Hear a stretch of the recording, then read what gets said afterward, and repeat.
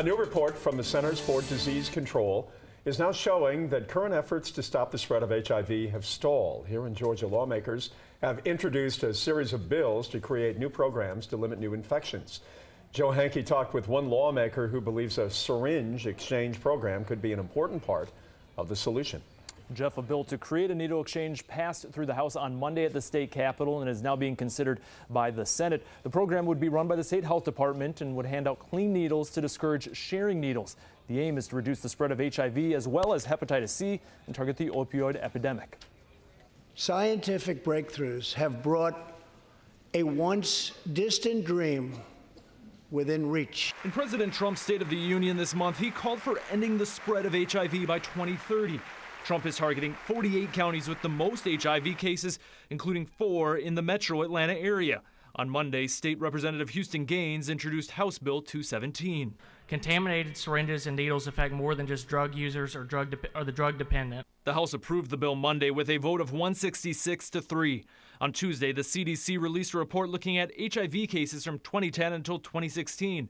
It showed for years the number of new HIV cases declined, but in 2013 the numbers began leveling off and have now plateaued, with 39,000 new cases nationwide every year.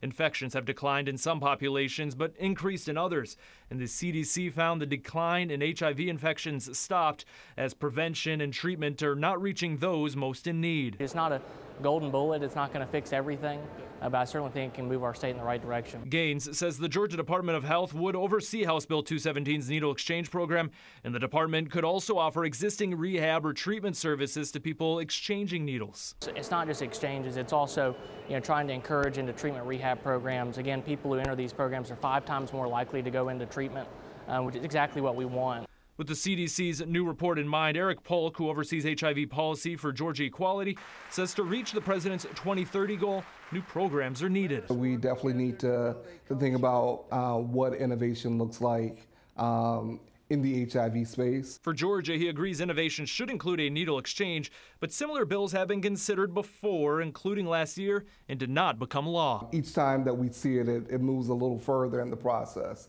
And so fingers crossed, I think this is going to be the year that it happens.